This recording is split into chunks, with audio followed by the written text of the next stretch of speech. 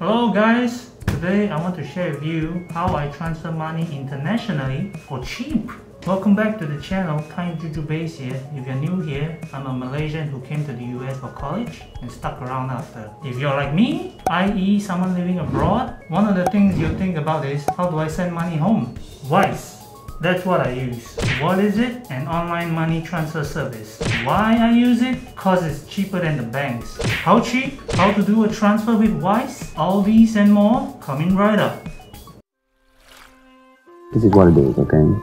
Be water, my friend. Hello, Uncle Auntie, 你好。如果你有孩子在外国读书的话，不妨可以继续看一下我的影片。我会介绍给你一个很便宜的方法来转发钱给你的孩子。谢谢啊，继续看。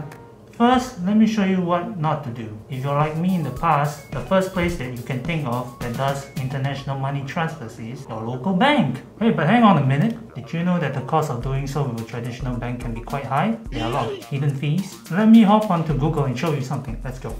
I'll look up wire transfer fees of banks on NerdWallet. Let's pick a couple examples from this table. We have Citibank here, who charges $35 for an international transfer. US Bank here, $50. But hang on, that's not all. These banks usually add a markup to your exchange rate too. For example, let's look at the exchange rate between a US dollar and Malaysian ringgit. Right now, the exchange rate is 1 USD to 4 ringgit and 19 cents. This is the real exchange rate. What I meant by markup is that these banks will offer you something less than the real exchange rate. The difference in them, they are taking it as a profit for themselves. Or you can think of it as fees that you have to pay for them to do this international transfer. Nani? Okay. Don't worry, because I'll show you what service I use instead of the banks. Enter Wise, or formerly known as TransferWise. They're an online money transfer service that is based in the UK. What I like about their service is a couple things. One, they offer the real exchange rates, i.e. no markups. And two, their fees are very low, less than 1% of my transfer amount.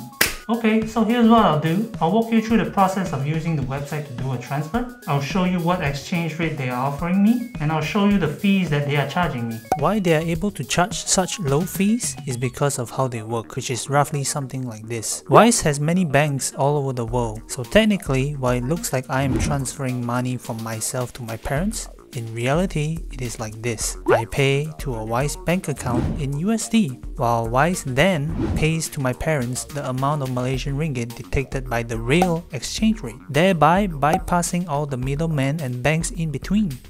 Okay, I'll do a quick demo on using Wise to do an international money transfer. This is the Wise homepage. When you log in, this is the first page you will see. Go ahead and hit on the send money button on the top left corner. Alright, so in this page, let's send 1000 USD to Malaysia. Here is where you enter how much you would like to send in USD. Here you can see how much your recipient will receive in Malaysian ringgit. Here is the exchange rate they are offering, 4.18, which is the actual real exchange rate we saw earlier, right? Here are the fees. You got $1.60 for bank ACH fees. Pro tip, there are a couple options you can choose to fund this transfer. What I find is that bank ACH method is the cheapest. And $5.63 is what Wise is charging us. That brings our total fees up to $7.23, which is only 0.7% of the amount that I'm transferring. Go ahead and hit continue. Next, in this page, for most of you, you're probably just a person and not a business. So go ahead and click on your personal profile. Next, we move on to the recipient page. Under new recipient, click on someone else. Here is where you will fill out the bank account information of your recipient and then hit continue. Next, payment purpose will pop up. For example, you could say I'm sending money home to family. Then hit continue. Right, next here we can review the information that we put in. Make sure everything looks right. Wow, take a look at this. It's saying that the money is gonna arrive in seconds. Now, cool. Once everything looks good, click on I accept the terms and use and sign your life away to Wise. No, I'm kidding. Okay, no. And then confirm and continue. Alright, and last but not least, the last step, pay. Alright, go over the options to pay. Again, like I said, the bank ACH is usually the cheapest. Click on continue to payment. You can connect your bank account to fund this transfer. And then when you're done, click on the pay button. And voila, there you go. You just send money internationally. All for the cost of what? $7?